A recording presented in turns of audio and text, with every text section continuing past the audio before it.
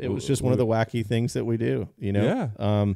That was, you know, you can either chop the turkey's head off with him being terrified, or you can let him go on a salt field and just burn him down with a 6.5 Creedmoor.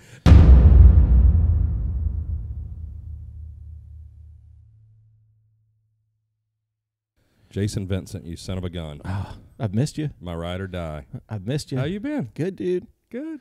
Yeah. What's going on? Not much, man. What's going on at Field Ethos? Dude, all kinds of stuff. Fun stuff. Yeah, we're doing we're dabbling in the film stuff a little bit more, and we've got kind of a plan for that.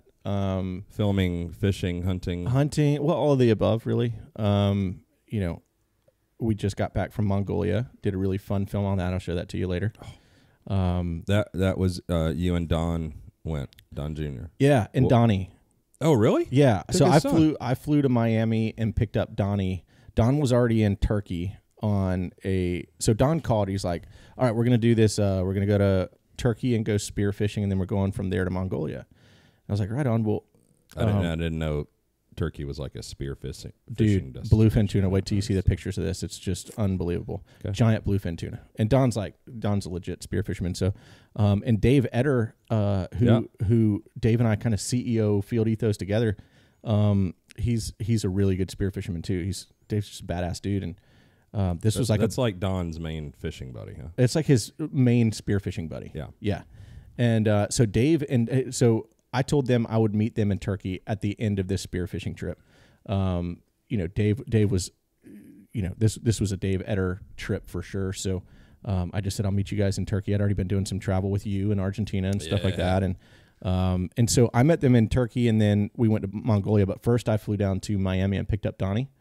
And took him to Turkey with me to meet up with the guys, and then we went on to Mongolia. Yeah, he's been taking him on hunts a lot the last. That was not even the kid's first Mongolia hunt. He had already hunted Mongolia before. So what were you guys hunting there?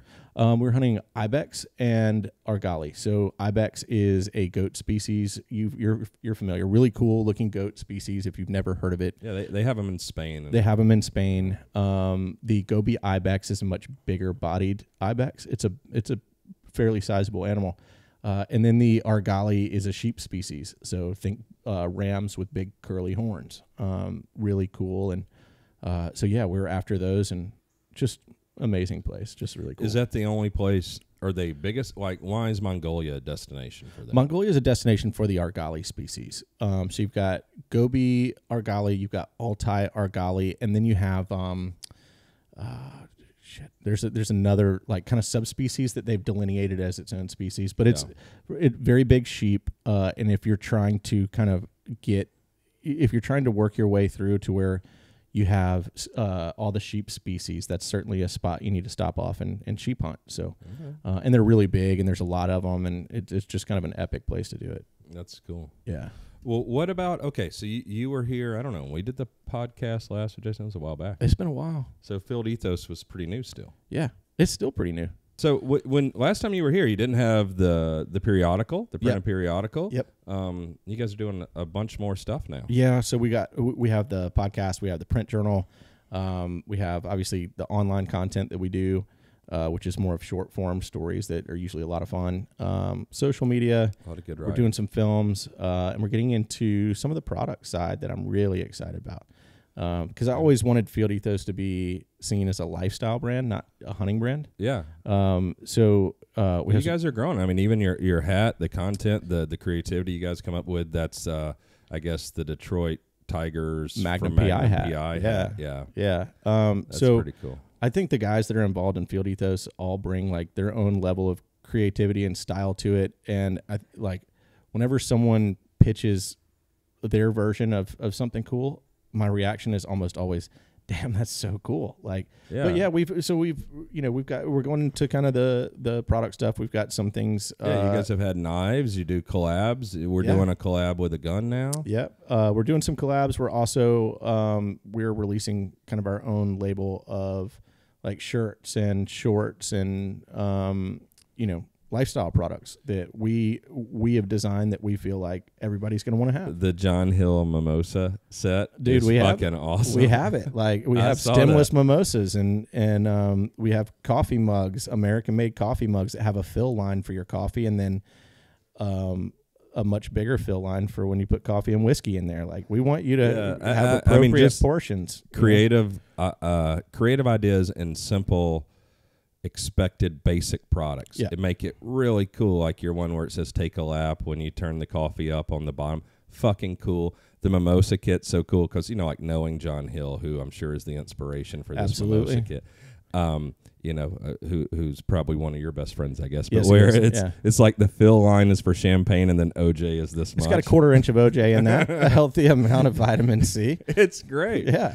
A lot of the products. I mean, it's just very clever, and it is interesting, and it's a cool way to support a company. Whether it's you guys doing primarily media stuff, or even us, going through the painstaking process of manufacturing products. It's like these simple things that we try to do too sometimes, whether it's hats, shirts, stickers, whatever, that show the personality of the company. Oh, the Jose, shout out to Jose. Dude, love the Jose sticker. The new Jose sticker is unreal. Have you guys even put that out publicly yet? Yeah, basically Thomas and I have been talking about it for 2 years because people send us a ton of alcohol and stuff. It's just, I guess, like being fans. It used to be to skip the line for the back order.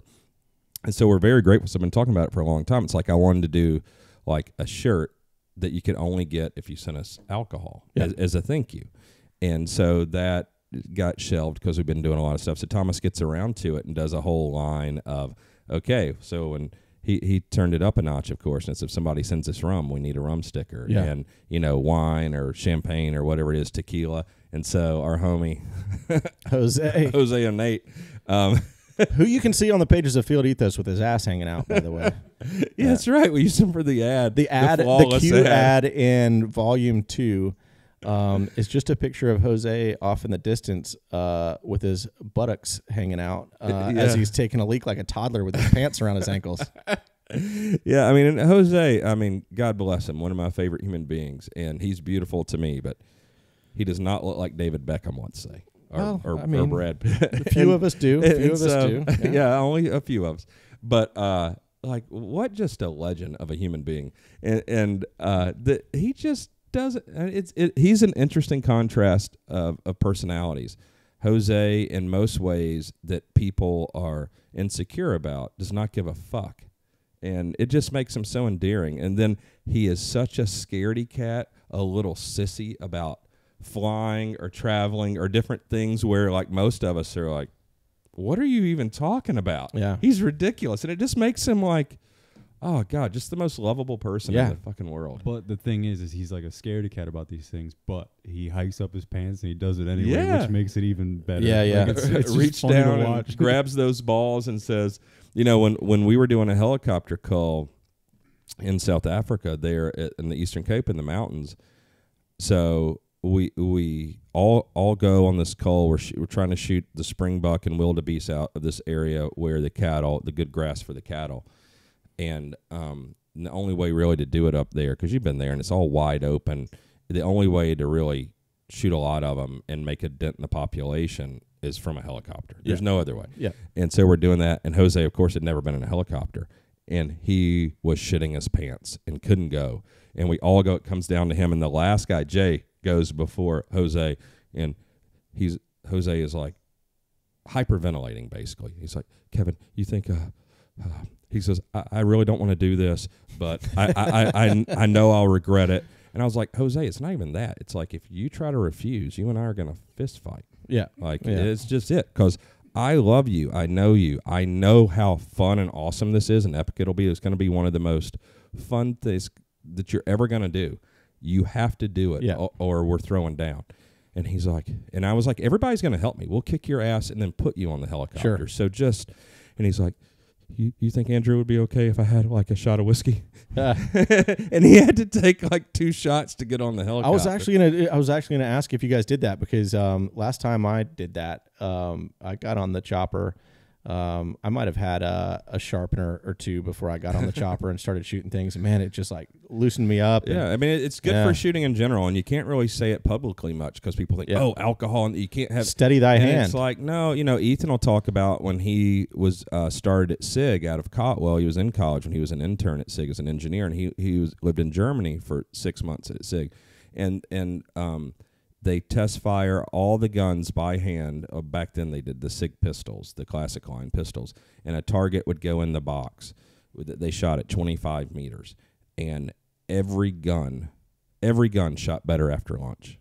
And it's because they would all go have like 3 shots of snops before they shot. And so then after lunch, everybody's got, buzz enough to be relaxed, and they shoot better. It's a real thing. It is a real thing, but it's like a slippery slope to start like advocating that and stuff. People that can't handle it, or you take one. No, well, there's a huge difference. So I was a game warden before, many moons ago, and there is a big difference in hunting while intoxicated and just hunting after a drink or two.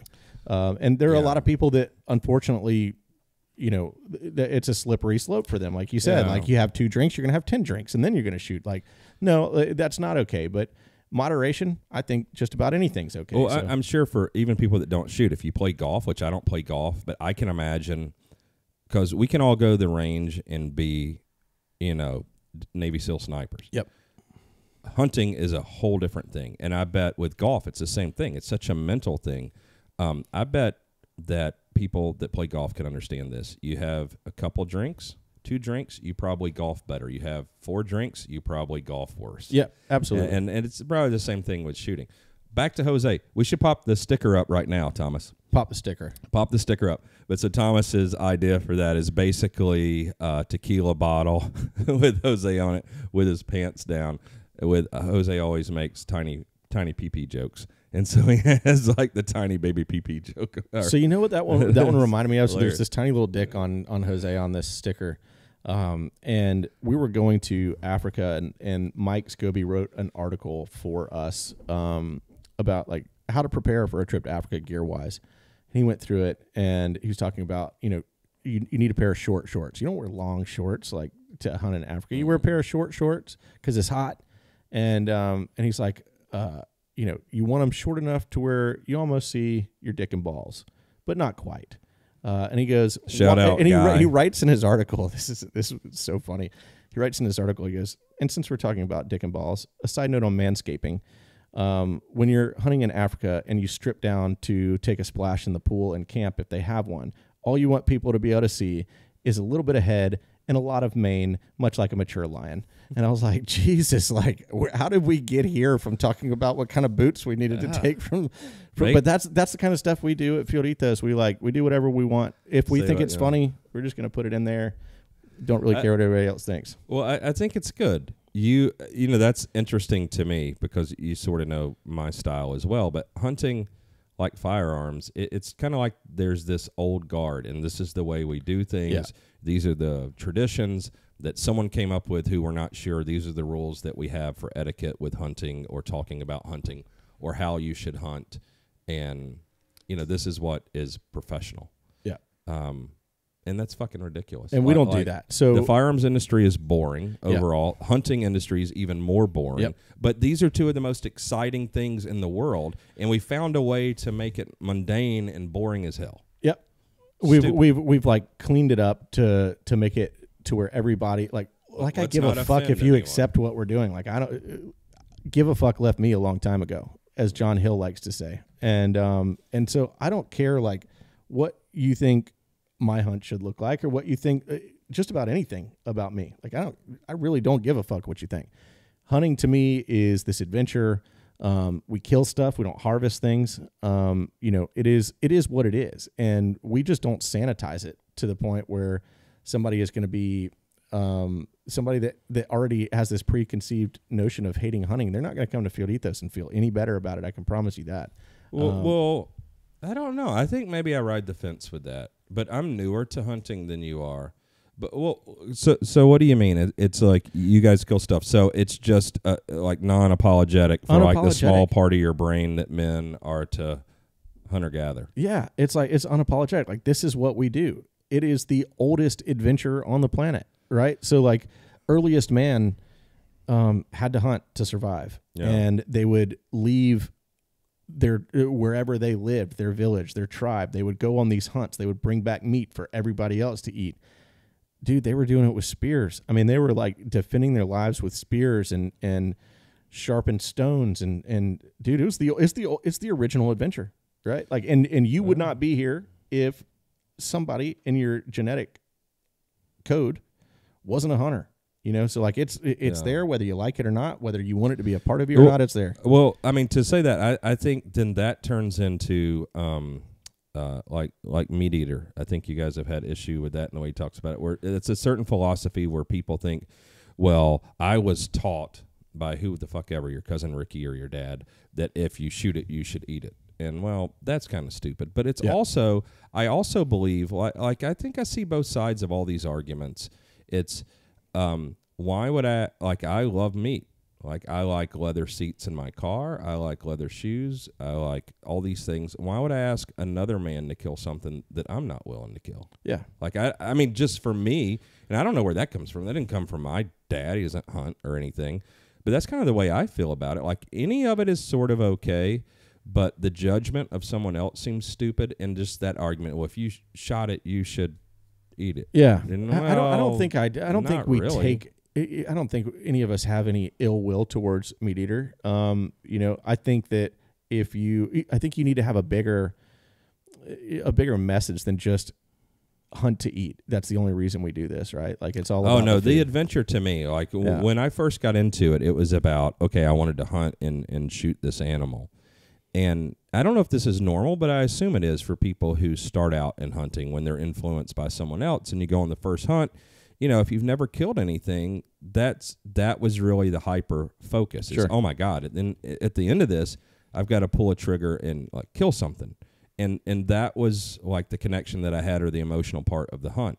But now, you know, I've been on hundreds of hunts, and it's actually what you're saying. It's the adventure that I love. Like the shooting the thing at the end, like I like it. I don't mind it, but it's like the adventure with my buddies.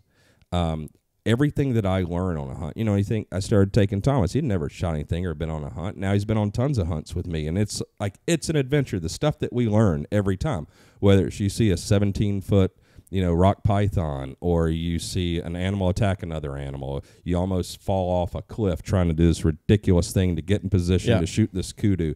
There's like something that's you can't script, you don't expect, that happens every time that makes the hunt epic. So what you got? What do you got, Thomas? Simply just the sundowner at the end of the hunt. Oh boy, man, I mean, that's a fantastic period of time. Few things are better. Man, you and I have had a pile of those. So on this Mongolia trip, one of my favorite parts about the whole trip, there was this Mongolian sheep guide. This guy is just amazing, and he drives around in this 20-year-old Russian Jeep, essentially. I mean, this like bare bones 4-wheel drive Jeep. You said Russian, so yeah. He hauls ass all over the place in this thing. Like if you're in another vehicle, you will not keep up with him.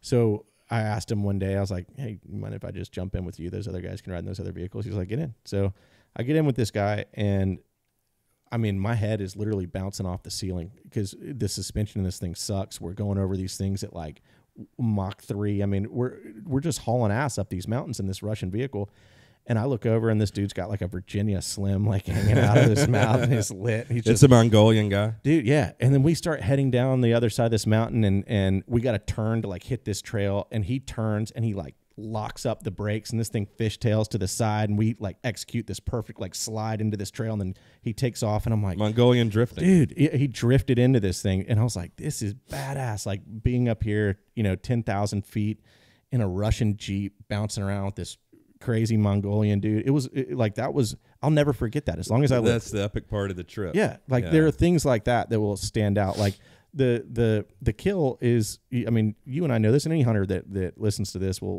can hopefully relate to this, but you go on some big hunt, and you might be gone for 10 days or 2 weeks or whatever. The kill lasts half a second. From the time you pull that trigger to the time the animal dies, that's half of a second of 2 weeks. Like, so surely it's not just about that.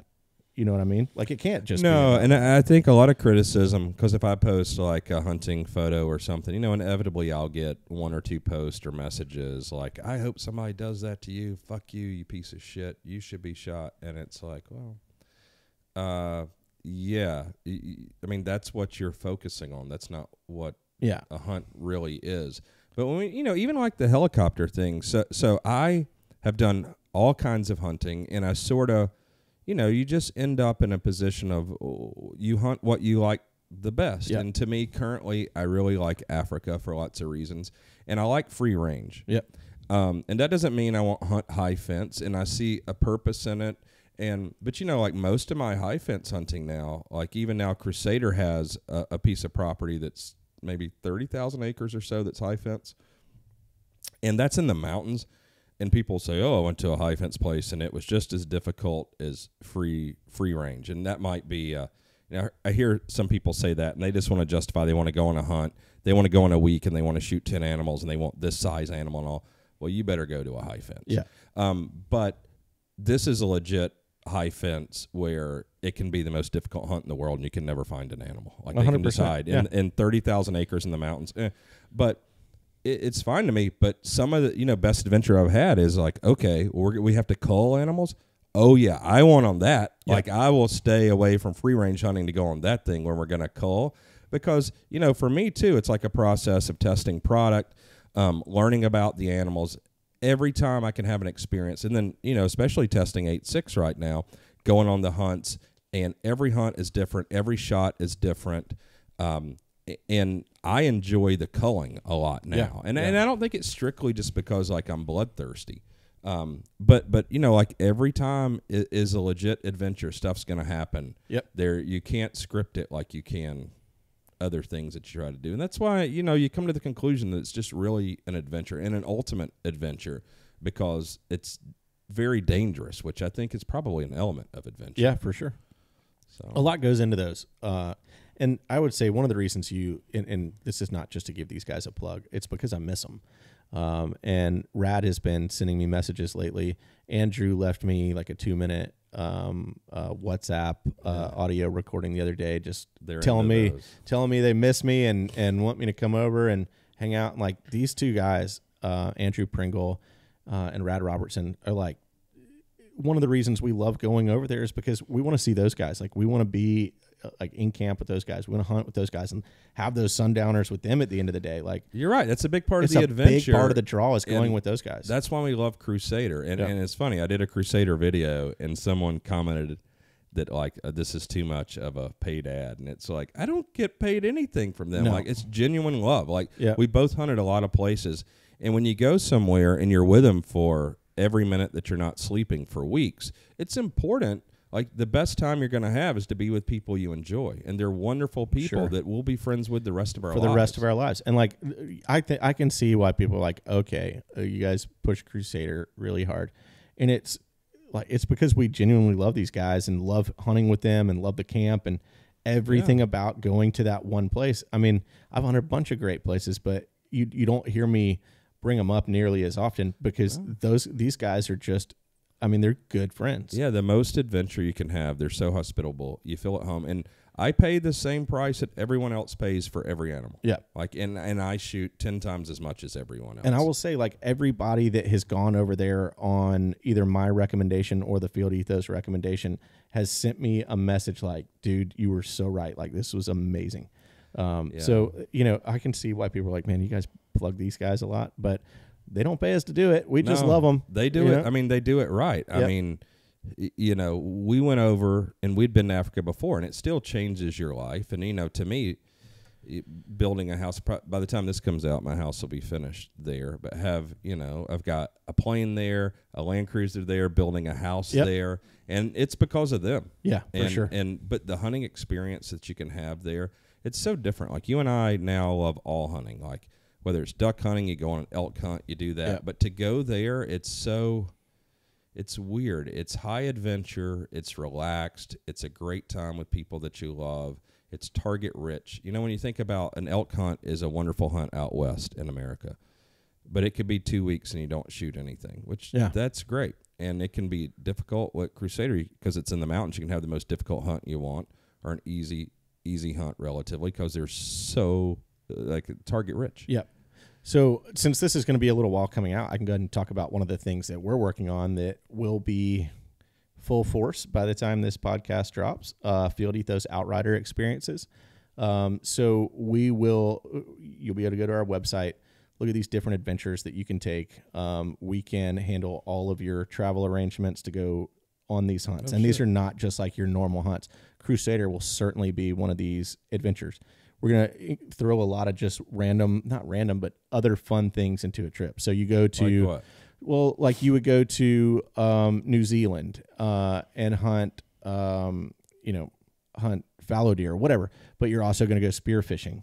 And you can do some fly fishing. We're going to throw some shit in there. Like we're also like, my input with the guys when we were talking about this was, let's not just do what's already been done. Let's throw like the Field Ethos vibe in there, which is going to be like a top end experience with some wacky shit going on. So, go hunt a walrus with us, while we're crabbing and do some stuff like that. So just some things that you might not think about as like, an adventure that as soon as you actually see them as an option, you go, holy shit, that would be cool. So this isn't going to be the trip that everybody else offers. We're going to put our spin on these things. That's fun. Yeah. So it's going to be cool. You will certainly see Crusader Safari at the top of that list. For a Southern Africa hunt or because Rad and I will go. So I take him with me now everywhere because I trust him. He's wonderful. I have a great time with him. So no matter where I go in Southern Africa, he goes with me. So we're going to Cameroon. We're going to CAR. So we're going to the Congo to hunt next year. We go to Cameroon in January for Lord Derby Eland. Sure. Just a lot of great adventures. But I think it's important. Like part of the scary part that I think, so I'm glad you guys are doing this because like your group of guys involved in Field Ethos have so much experience going all over the world doing stuff. It's like it's scary because you don't know. You don't want to go spend 2 weeks and a bunch of money in a country and no one's ever been. You don't know what it's going to be like as far as your sleeping arrangements, the food, how difficult it's going to be. And that's another thing that's different with Outrider, Field Ethos Outrider experiences is like an Outrider was somebody on mounted horseback that was your escort to go do something. So if you're like on the Oregon Trail, you'd have a few Outriders with you, some dudes that could handle some shit that were riding alone on horseback, just escorting you along the way. So you'd have some Outriders. So on most of these hunts, you will have a Field Ethos person with you on the hunt, just making sure everything is moving forward the way it should. If there is a hiccup along the way in a foreign country, it's going to be a Field Ethos guy that steps in and sorts that out for you. Oh, nice. I think that's a lot of the scary part of traveling abroad, and especially when you travel to a country where maybe you don't speak the language to do a hunt. Well, I mean, we've all like been to jail, So like Scobie's been to jail in Zimbabwe, I think it was. Shane's been to jail in China. I might have spent a night U.S. based jail system.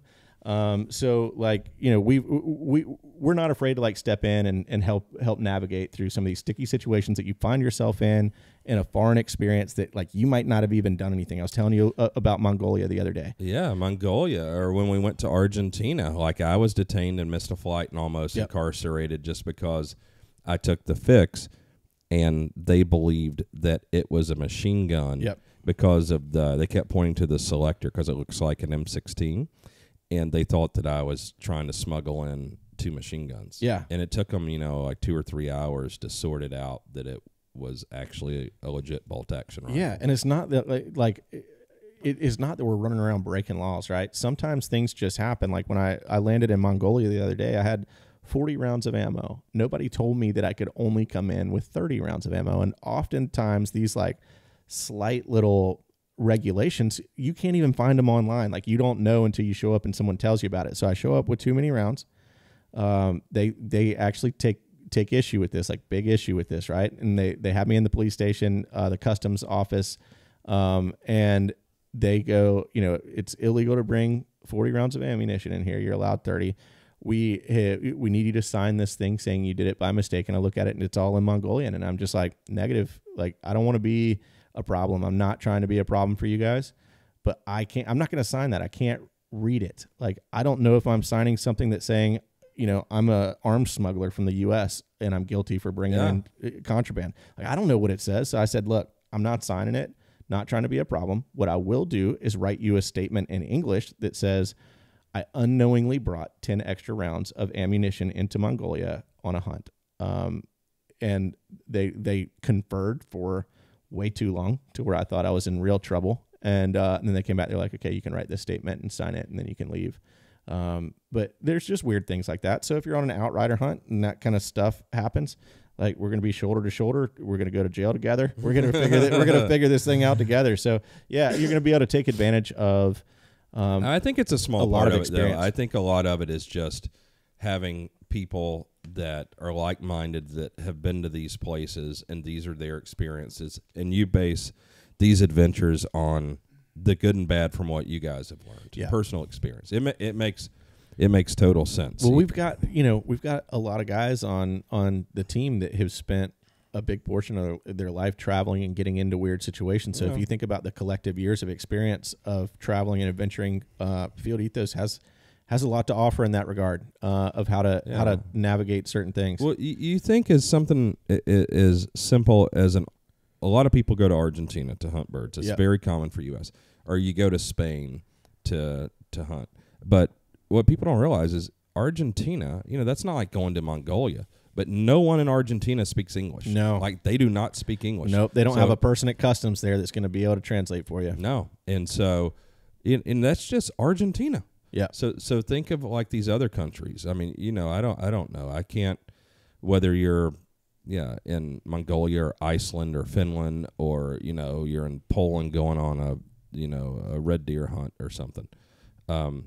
The language barrier sometimes can even be an issue. So having people who have been to these places and they had this good experience here, and here's how this outfit handles these things. Even the language. Can you imagine, like, so we're in Argentina. My PH was Spanish, and he grew up learning English, so he spoke English, so that made it way. But can you imagine, like, riding around for a week or two with a guy hunting with him, and you could never speak? No, I did that for like the first couple of days in Argentina, and then I was like, this sucks. I'm jumping in with Pat.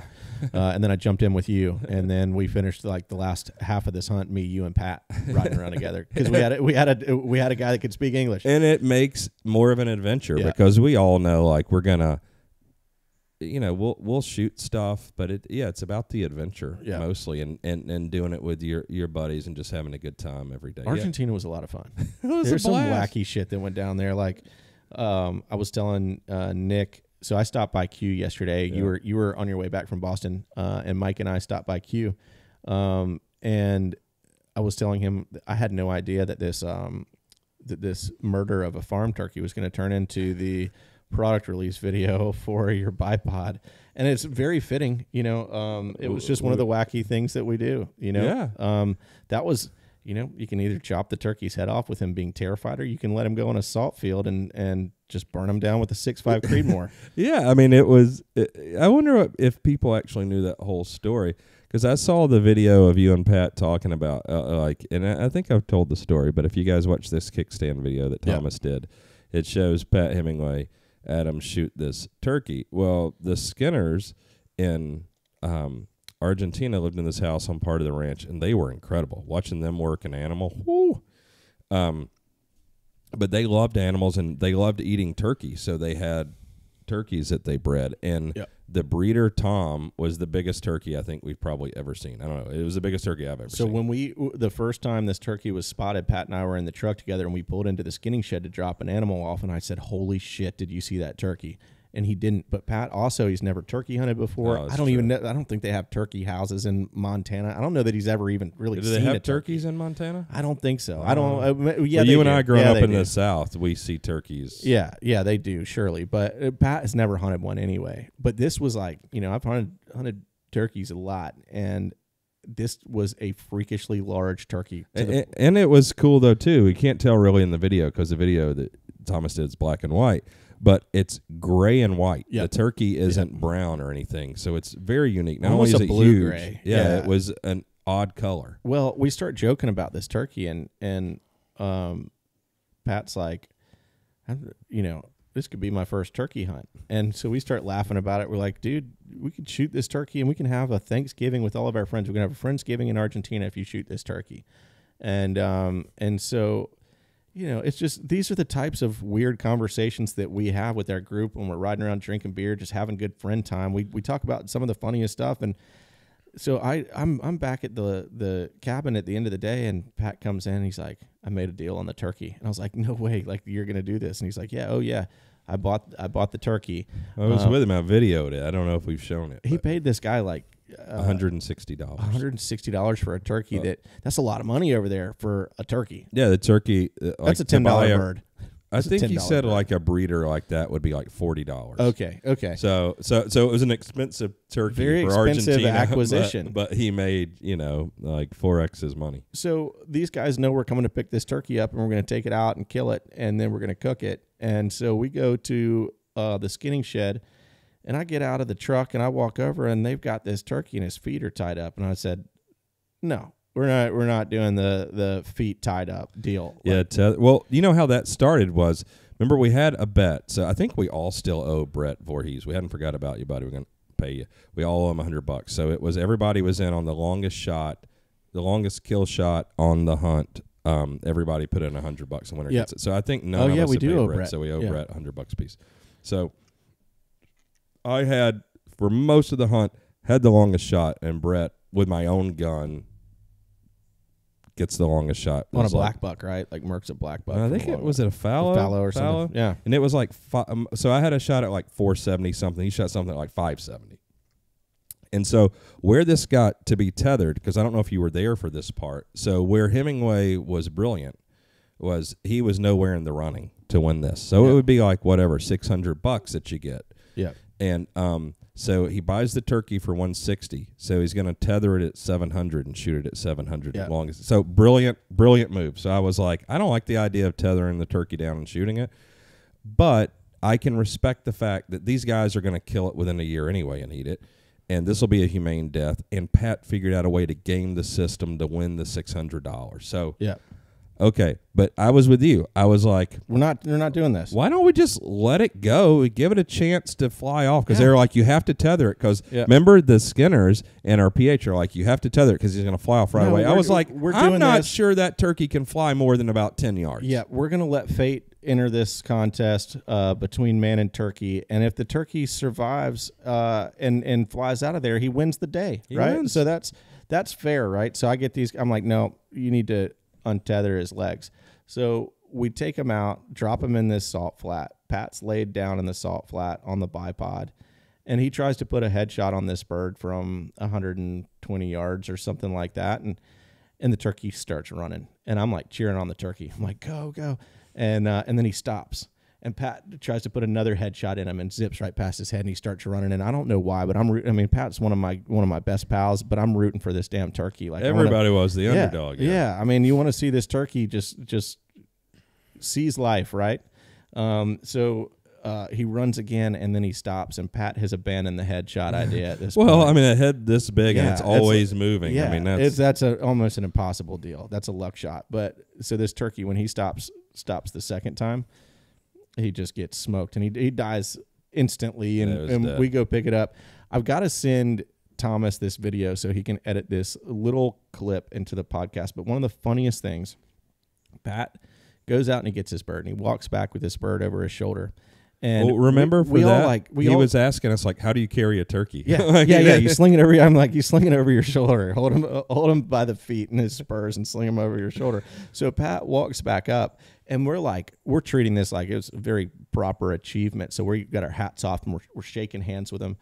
But like the second person, that I can't even remember who it was, that steps up to shake, Pat's taking this very solemnly and trying to be as serious as he can. But the second person that Pat shakes his hand has the funniest expression on his face, because Pat is just so proud and so serious in this moment. And he makes this face. We're going to edit that into the podcast, Thomas. Can we do that? You can do that? Cool.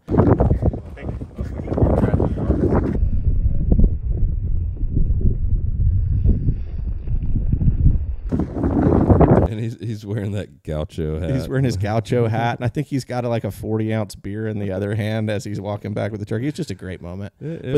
I will say, like, It's our most memorable thing on the hunt. Don gave me some shit about this when he saw that clip and we got back, and he's like, really? We're shooting fucking farm animals now? I go, dude, that's like the most field ethos shit ever. Like, go over to Argentina and have a hunt and then shoot a farm turkey. Like, that's like very on brand for us. Well, and you think too, it's ridiculous, but it was fun, and we ate it. The chef did a great job. We ate it the next day. He stuffed it with fallow deer.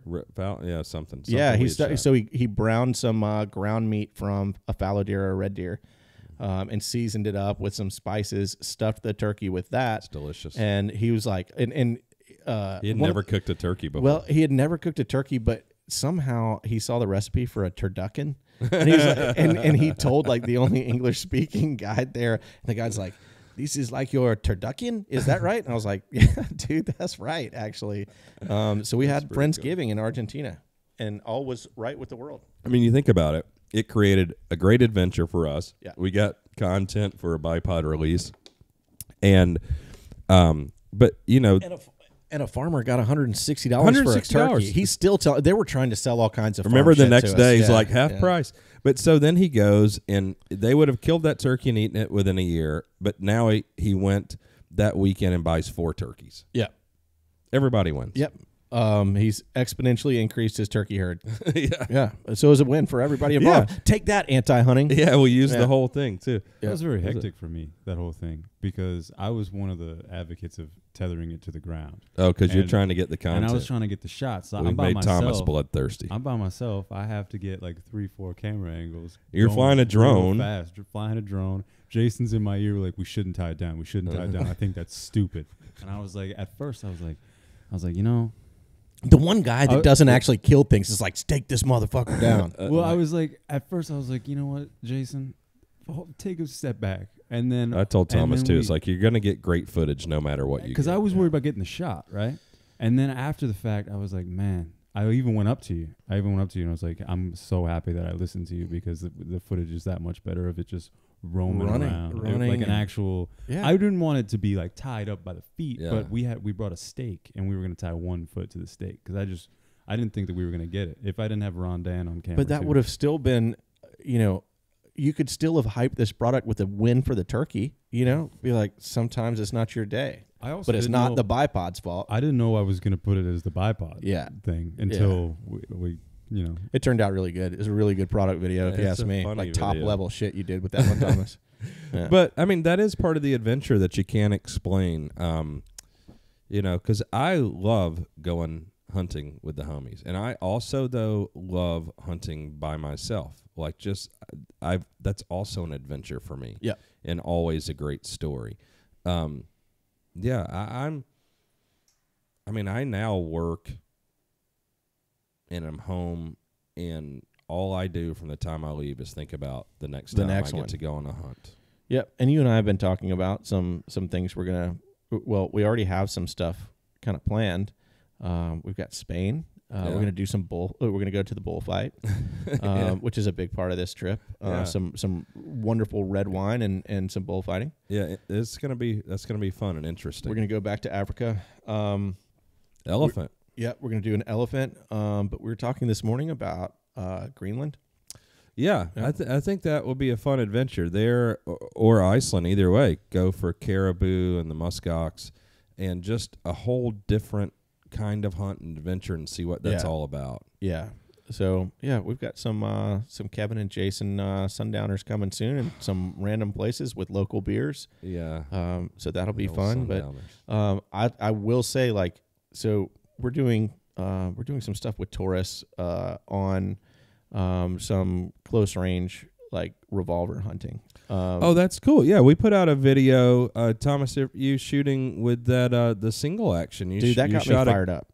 You shot a goat, and that was another part of that adventure. The things in Argentina. So you go, you think, oh God, we're gonna hunt red deer, and they have awesome black buck in Argentina. Jesus, I love black buck. And they're have awesome. Some of the most massive ones there.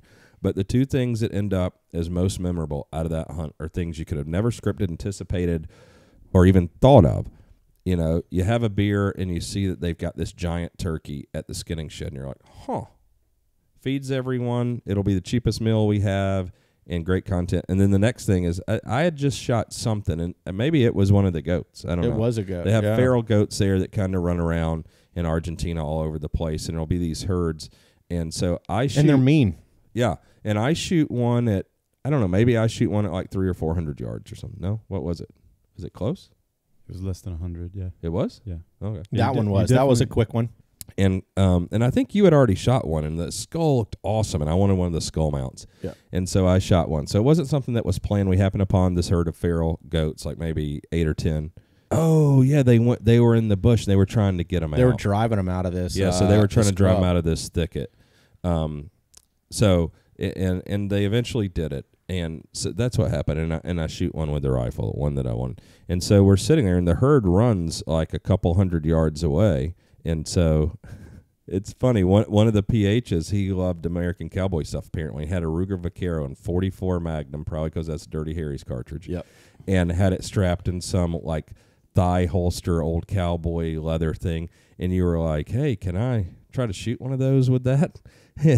Jason stalks out and at, 63 yards or something, shoots this goat in the head with a Ruger Vaquero with a rear notch and just a blade front I hit him in the shoulder, yeah. Just steamrolled. But then Pat said... Just face planted. I did shoot him a few more times when I walked up to him, and Pat said it scars him. It haunts him to this day, watching me stand over this goat. And I was like, well, he still had a little bit of life left in him. I had to put a few more in him, but I don't know. I wasn't that close, but I saw that first shot just face planted him. Yeah, he did dumped him. But so when the gaucho, which is what they call cowboys over there, like these guys are cowboys when they're not guiding, right? Yeah. So they're ranching.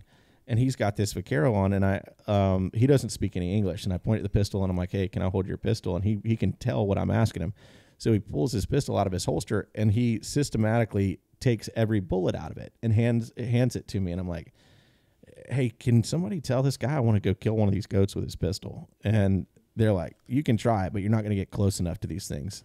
So I pulled and I was all about it. I was like, hey, there's no harm in trying. You guys just slowly stalk this. Let's see what happens. Yeah. Because they didn't want to leave the area when we shot that one. Yeah. They moved a couple hundred yards away, but they didn't all take off. Well, once I started on this stalk of these things, and that gaucho came with me, I saw this little tree, only little tree out there. Yeah, the only thing in the middle of that and field. I felt like if I could get to that little tree and brace the barrel on one of those limbs and steady that pistol up, I had a pretty good chance. And I actually have that pistol.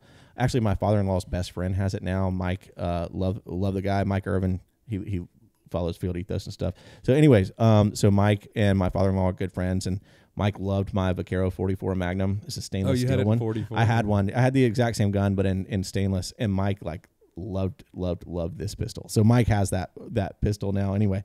But so I'd shot one of these, the exact same gun before, quite a bit, and they're very accurate. They're surprisingly accurate. So that was such a high point. And I came back from that trip, and Brett Voorhees, CEO of Taurus, was with us. Very good friend of mine and yours, and so much fun to hang out with. And Great Brett guy. was there, and I was like, dude, this was just that part of this trip was so much fun. I'm going to start doing a little bit more of this with the pistol thing. And I've always made fun of guys that hunt with pistols, with big, and it's specifically the guys that put big telescope or magnified optics on them. Am I talking too loud?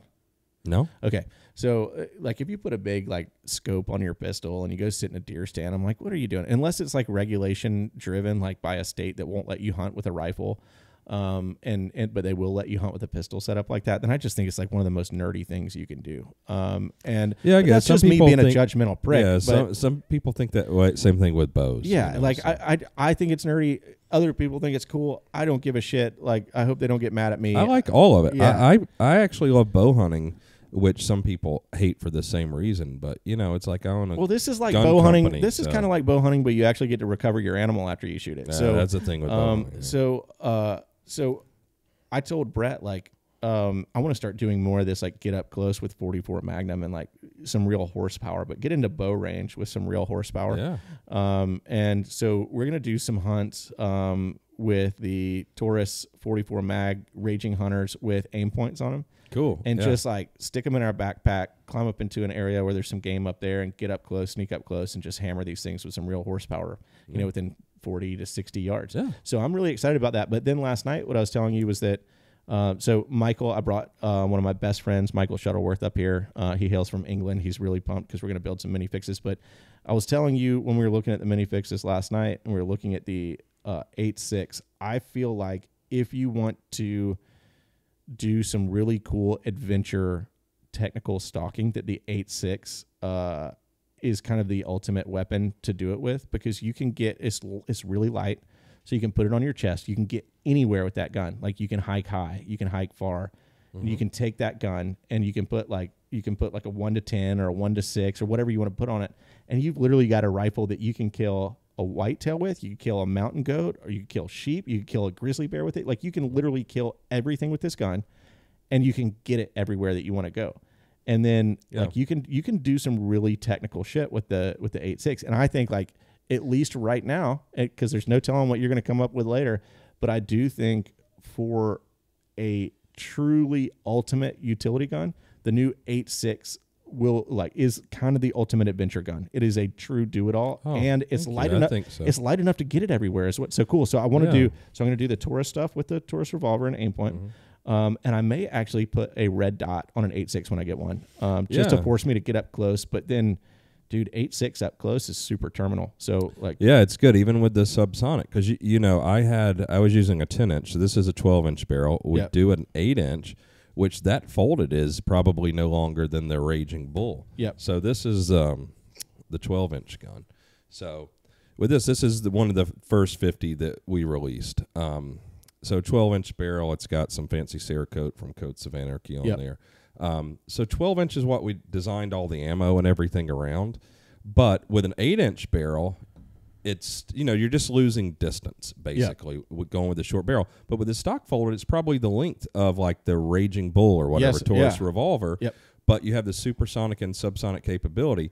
And, you know, I usually with this, so I've hunted a lot the last year and a half with it as we're developing the round and the fast twist and the guns and all. So I've shot, you know, a bunch of Cape Buffalo with it, like serious game. I just shot Cape Buffalo with the subsonic.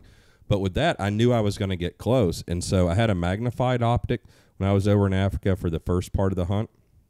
So I had a 1 to 8, I think, on it. And I took it off, and I put an aim point micro right here up front. Is like a scout style thing. Yep. And I zeroed that thing. I think it, I don't know, probably, I think we zeroed at 35 yards. We thought we'd get inside 35. Then I tested it 65, and we're talking like there was an inch of drop, so it was no big deal. But I wanted that field of view. I didn't care about magnification. I was going to be close. And, you know, and I took just about a pound off the gun just by putting the aim point micro on there. So I have a 5-pound gun that I could kill any animal on the planet with. And that's like when I do, and at some point when you guys like start really cranking out these 8.6s, I want to come up and I want to build one that is really designed to force that 100 yards and in scenario, right? So I want a really short barrel. I want a really lightweight optic, whether that's like an aim point with maybe a magnifier that I can pop off. Put a magnifier. But I want to force that 100 yards and in. And for terminal performance, like that is kind of the ultimate lightweight gun that offers a ton of terminal performance and a really quick kill. So we're going to set one up maybe this time next year that is optimized for that'd be great. Lightweight, long hike hunting, forcing that 100-yard specific encounter and killing the animal extremely fast. So I think it's pretty much the ultimate platform for that. So I'm excited about it. It's really cool. I think you've done something really cool with this one. So thank you. Yeah, I think, you know, the guys have done a good job with it doing 8.6. Are they for sale on the site right now?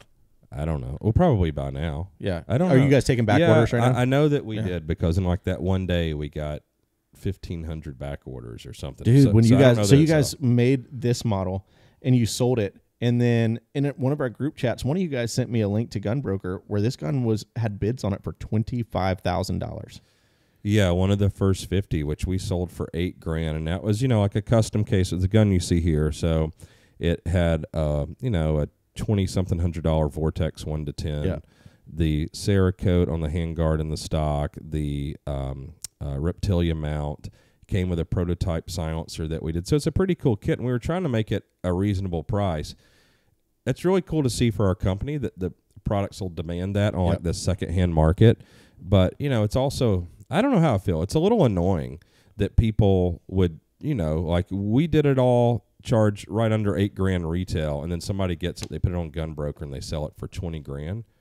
It's cool in a way, but I wish the guy that's willing to pay 20 would have been selected to buy the gun. Sure. Yeah. Well, we did that collab, Illicit Provisions, Q Mag, Field Ethos Mag, and Rhodesian Brushstroke, and somebody paid $100 for it and immediately went on and put it on Gunbroker for $250. A buddy sent me that the other day.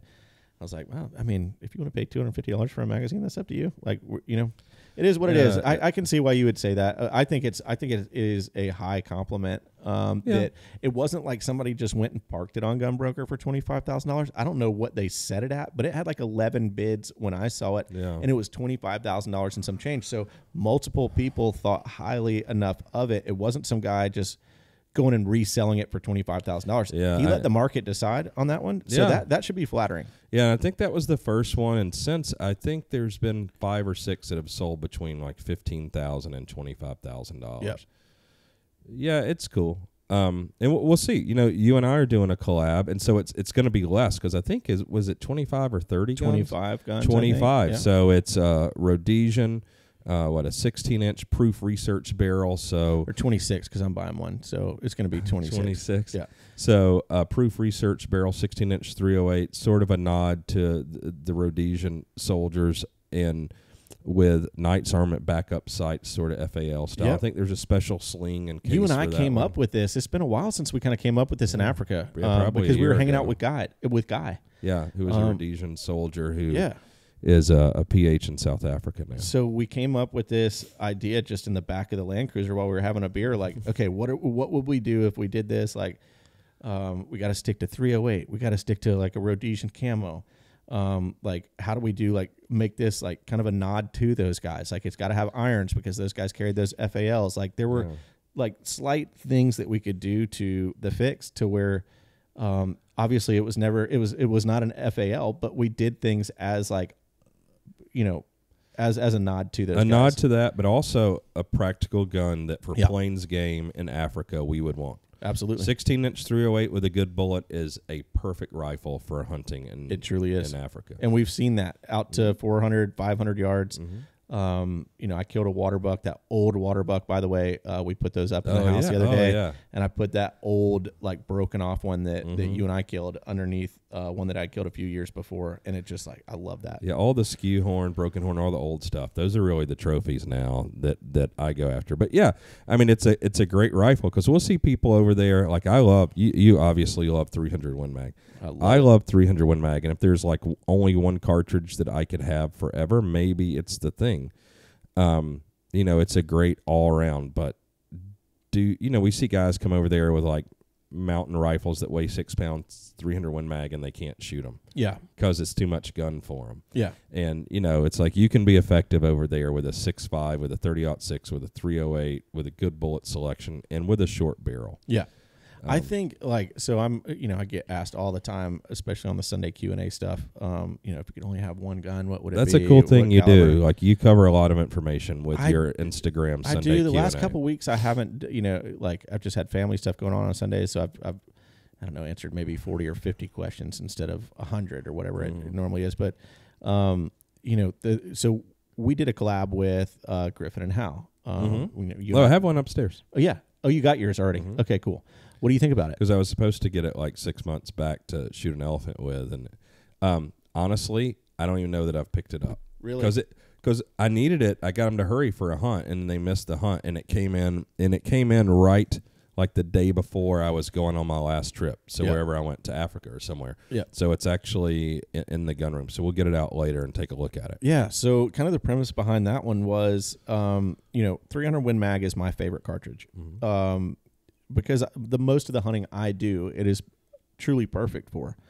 If I could I could only have one, and we'll see, the 8.6 might be people's one gun, but if I could only have one, traditionally that is all. My answer is always a 375 Holland & Holland, because there are areas that you and I go hunt in where that's the minimum that you're allowed to use if you're going to hunt a buffalo or something in the dangerous game category. So you legally have to have a 375. So like at a minimum, I feel like if you're going to only have one gun and you want to do some of the things that you and I do, it has to be a minimum of 375. I think based on that, because of some laws and regulations, I would probably have a 16-inch 375. See, and because you have to meet that threshold, then it changes what your answer would be, right? Yeah, it's it's if you live in the Midwest, and what cartridge would you have? Because there's so many regulations on rifle cartridges for hunting, it's going to skew what you would say. Yep, the 300 Win Mag. But so we did this 375 Holland & Holland, and it is a buffalo and elephant killer at 15 steps. But it's also an elk killer at 500 yards. Yeah. Right. And these guns that Griffin and Hal built are exceptionally accurate. Michael Murphy test fired mine. It was like less than half an inch MOA. So I mean, it's a shooter. Yeah. So it's capable for long range killing. Well, it's a great card. Well, a lot of people probably don't know, but the 300 Win Mag was taken from the 375. Correct. It's basically a 375 neck down to 30 cal. Right. Exactly. A belted case. Yeah, it's a belted case. But anyways, it's really cool. And you and I have, just along our travels, we've talked about maybe one day seeing that in a Q product, a 375, which gets you into those countries to do the dirty deeds that we like to do. Yeah, on the dangerous game. It's a thing, because if I'm wanting to test 8.6, because a lot of people think, because I'll get comments or whatever, it's like the internet know-it-all haters, where, you can't hunt in Africa dangerous game with less than a 375. Well, that's not every country. Yeah. And the idea for me with 8.6 is like, we do all this testing, this theoretical stuff, and we have a bunch of engineers, and we can talk all the shit we want, and then we can show gel test. And most people can understand what we're saying with fast twist and 8.6 when we show a gel test, just comparing twist. But at the end of the day, somebody's got to go out and kill stuff. Yep. And so that's been my job the last year and a half. And so we started with the supersonic, and now it's like I just shot a Cape Buffalo with subsonic with a 10-inch barrel with this 315 grain Hornady Sub X. And that buffalo, this is equal to or more effective than anything I've ever shot a buffalo with. The supersonic, a bigger cartridge, because you know what people need to understand. Like this is a 375 killed this cartridge. This is 450, 400. So my double rifle, which this is a compact, lightweight gun. It's 2 shots, but this is almost an 11-pound gun with iron sights. Yep. And it shoots this big cartridge. So this is killing dangerous game. So this is for elephant. It's a stopping cartridge. I mean, yeah, Colonel Corbett used this gun and this cartridge to kill like 800 man-eating cats. So like tigers and leopards and shit. But it's for shooting that kind of stuff. But the guns are big. The cartridges are big. They recoil. They're expensive. The guns are heavy. You get 2 shots in there. So trying to get this capability in something this size where you can have a 5.5-pound gun where you can kill anything. And part of that has been fast twist. So, I can't wait. We're going to continue to explore fast twist and push it. We're going to do the proper fix, which you were talking about, which Rad's named. It was originally called the Mega Fix. So the larger fix and 300 Win Mag, and in these African cartridges. So we have a gun where you can hunt anywhere in Africa. Is it going to be called the proper fix? Proper fix. I love that. Nod to Rad. Yeah. Yes. And so can I plug one more gun and talk to you about it? Yeah. So you and I think the double rifles are so cool. Yeah, like it's awesome. We definitely want to go do like an elephant hunt and buffalo hunt, mixing the old way with the new way. Like do the double rifle and shoot with the fix. Do both because we like the nostalgia and the modern. So we want to do both. Have you ever heard of a funeral grade double? Mm-mm. Okay, so like all the London best firms, and I was telling Michael about this yesterday because in England you really can't have a gun almost in very specific circumstances for hunting. But the finest firearms, and this being one of them, were London best guns, right? Yeah, so it's whatever. There's probably like 10 companies or however many. Rigby, you had Holland and Holland, Jeffries, Wesley Holland, Richards, and all these like iconic London best firms that were making wonderful shotguns and rifles, and they got into bolt action rifles. Anyways, so they did they all got on this thing where they every once in a while they would do a funeral grade, which is like, they would do really intricate engravings and stuff like that on the actions, and the funeral grade was just a deep blued action, very plain, oftentimes 0 engraving, deep dark bluing on all the metal, and then beautiful wood. So it's just plain beautiful wood and jet black. Oh, I thought you. That's means funeral. I thought you were gonna say it was all ornate and stuff. No, and so this was just, it was like the hearse of a gun. So just like cool concept. So Krieghoff International, are you very familiar with their products? So they make a double rifle that is very safe to carry behind your PH because you can decock it, and when it's time to shoot, all you do is you push your thumb forward and it recocks the gun. So you're not carrying a double rifle with cocked hammers and 500 grains of lead in front of it, which is sister. Which if you have an accidental discharge, it's about as catastrophic as it's going to get, right? Ooh, yeah. So Krieghoff makes one that's incredibly safe to carry, and very highly thought of by some PHs over there. They are they asked me, like, how do you want yours to look? They're making me one, and I said, let's do a funeral grade. And to them, like, that's got to be kind of music to their ears because they don't have to engrave it, they don't have to do all this other stuff. And I don't think anybody is really doing funeral grades anymore. So I'm excited to show you this funeral grade Krieghoff. I can't wait to see it. Like this is a fairly basic double for a London Best. It's a beautiful gun. But, it has engraving. It's got beautiful wood. It's a shorter barrel, which I wanted. It's one of the lighter weight ones.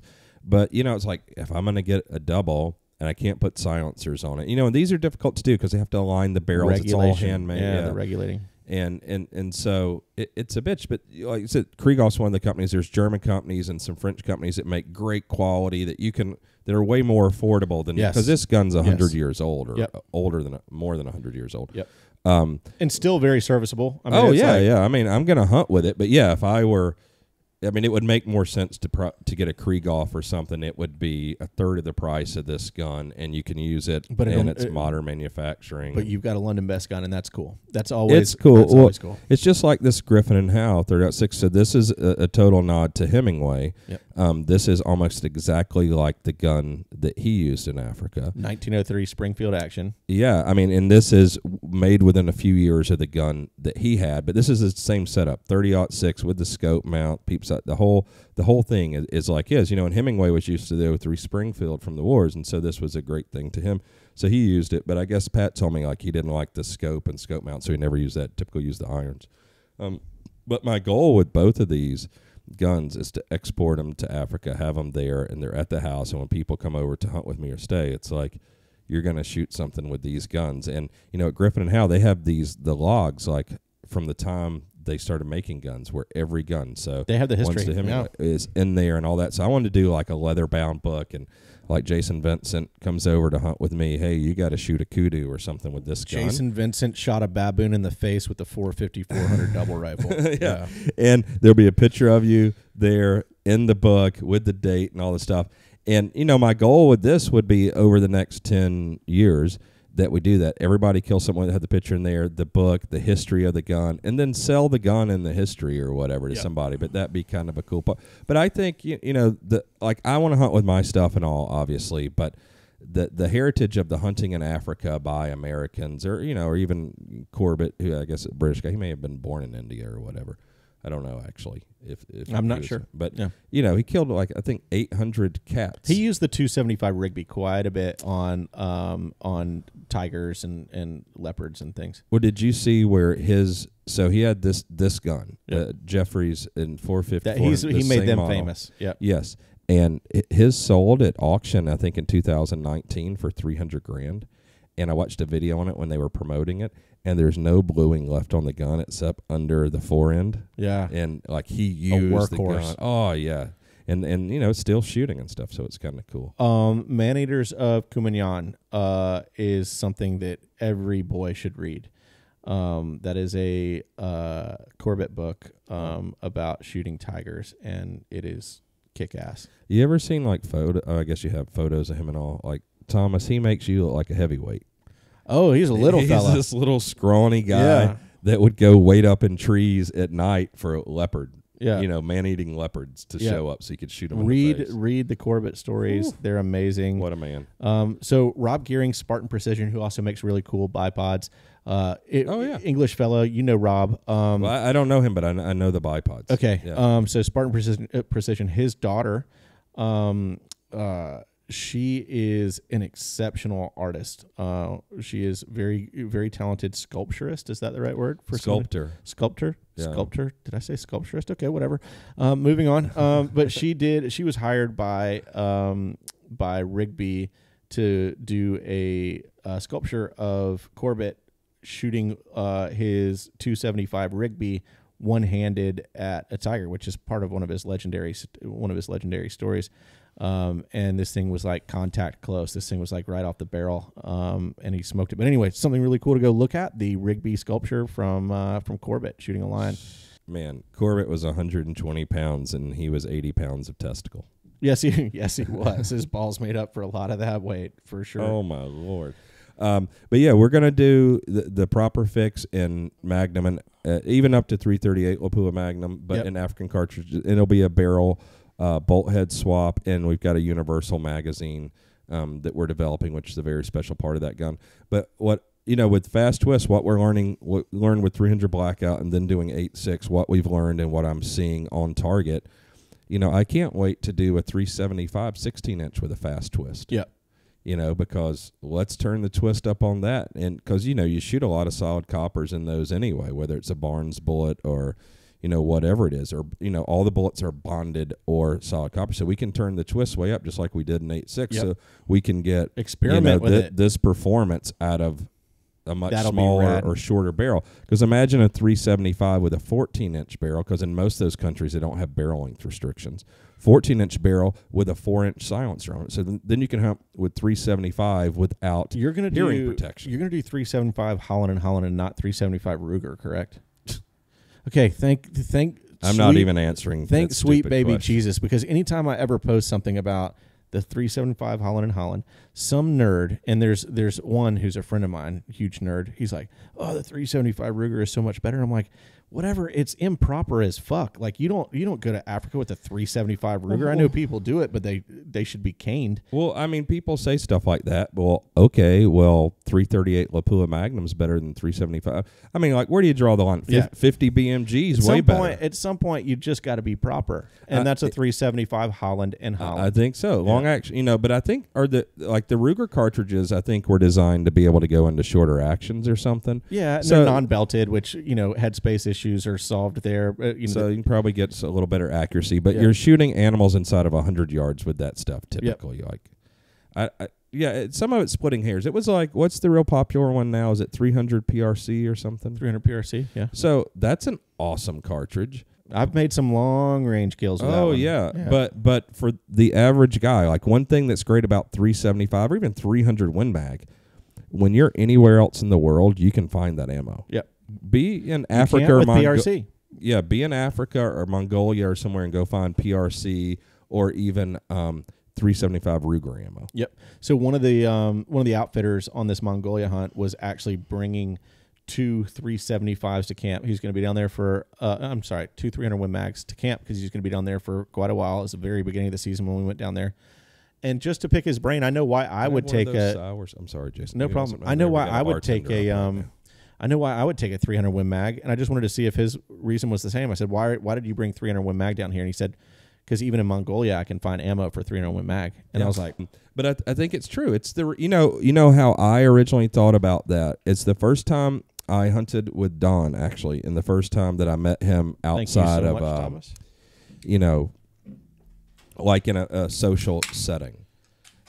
We went on a hunt together, and a couple of his like New York friends came that hunt with him, and they hunt all over the world and stuff too. And they had Blousers. A couple of guys had Blousers, and they had 300 Win Mag. And so, I like Blouser rifles a lot. I like 300 Win Mag, but just asking them the questions, like, why do you always hunt with this? And their big thing, that was their thing. And I hadn't thought about it at that time because I hadn't hunted a ton internationally then. Yeah. Was they said, they go on lots of hunts every year, and they're like, we can get this ammo anywhere in the world. And there probably are. Like 300 PRCs, better. But is it better if you can't get ammo when you're somewhere? Like, how much better? Yeah. Like, I don't know. We've got a collab coming out with McOrder Custom Rifles. They make long-range custom hunting rifles. And it is a 300 Win Mag cut to 22 inches so that when you put a silencer on the end, it's not you don't look like you're a radio man from World War II with that thing sticking up off your shoulder. And it's just, we could have gone with 300 PRC. There are calibers that are far ballistically superior to a 301 mag for just about any long range scenario, but I've lost ammo on a trip before. I've had ammo not get from point A to point B, or they take it in customs, or so for the standard calibers, your standardized calibers, you want 300 Win Mag. Yeah. Well, let's start from the bottom. You want 22 long rifle, 223, 308, 30 out 6, 300 Win Mag, 375 Holland & Holland, and then you get into the bigger stuff that's a little bit more obscure. But those are the ones that you're always going to be able to find. Those are the real staples, and there's a great argument for that. When people talk about, because there's people who are still, because I love that you pick on like 6.5 Creedmoor. I like 6.5 a lot. Yeah. But there's the people who are into 6.5, but there's also the ones that it's even a different sect than you. It's 260 is far superior because you can, if you hand load. And if you don't need to fit it into an existing magazine, if you want to use current long bullets. So then it's like, okay, and who loads 260 commercially? Yeah. Well, the Hornady 6.5 ammo is terrific and shoots, under half MOA. And it's a no-brainer. Before COVID, it's $1.25 a round for great ammunition that kills and is super accurate. And it's far less recoil than 308. And so, like I've talked about before, I got into it when my kids started hunting and shooting because they were still very little and they learned to shoot far. And so having less recoil and it shooting flatter was an advantage.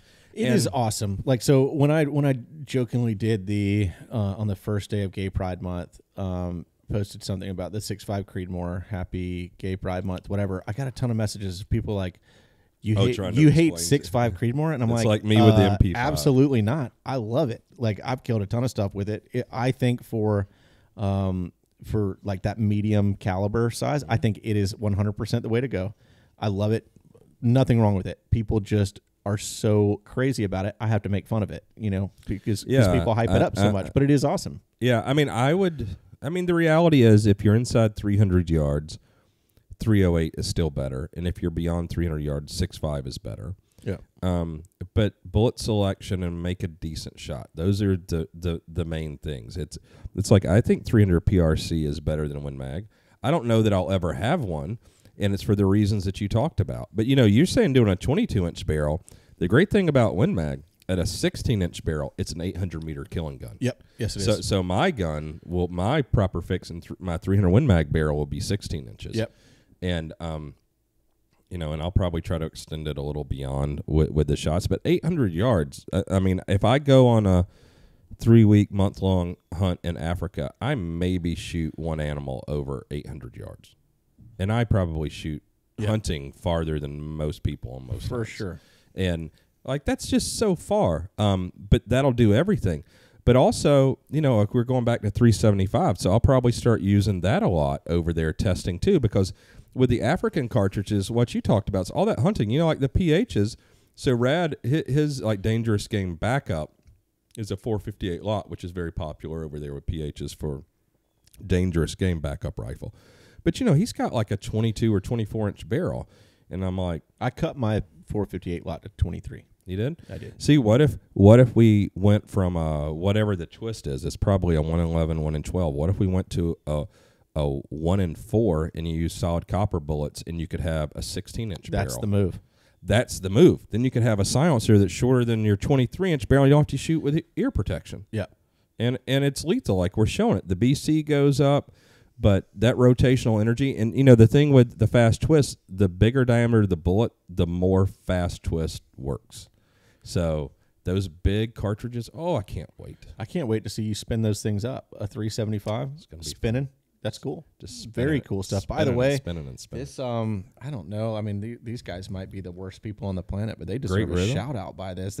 Great Rhythm pineapple mango sour. It's delicious, isn't it? Refreshing. It is. I mean, it's bougie, but it's good. Cheers to the next ones. To the next ones, and thank you for having us up here, and thank you for giving me 5 minutes notice that I was going to be on a podcast today, and it's how I roll. Yeah. But man, hey, thank you for that fucking omelet this morning. That was incredible. You're very welcome. Yep. I like the omelet. God, that was so good. And thanks for coming up. And man, thanks for what you guys are doing at Field Ethos. It's so cool. Like, I've been inspired by hunting, and I don't know how, but I love it so much. And just like you, I want to share it with people that maybe didn't. In my situation is different than yours, but I grew up not hunting. Yeah. You know, and so I understand if you're into firearms and you enjoy firearms, this is another adventure you can try. And it might not be for everyone, but I think you'll be shocked. And I really appreciate what Field Ethos is doing, because you guys are also presenting it in a new and fresh way that can relate to people in the industry, but also people who have maybe never done it. Because I love hunting so much, I will watch a boring hunting show, but I fast forward a lot, and it aggravates me. Well, if I can leave people with one thing, like if they listen to this whole podcast and they got all the way here, you know, we have talked about this buffalo that Kevin killed with Thomas running several times. Not one time did Kevin or Thomas ever mention the actual shots that killed the buffalo. They mentioned Thomas running away from the buffalo, climbing a tree, thinking Kevin was going to die, that Kevin had to use one of Thomas's socks to wipe his ass at some point. Those are Field Ethos stories, not the shot stories. Like those are the stories that I like to tell. Like the things that you'll remember for the rest of your life.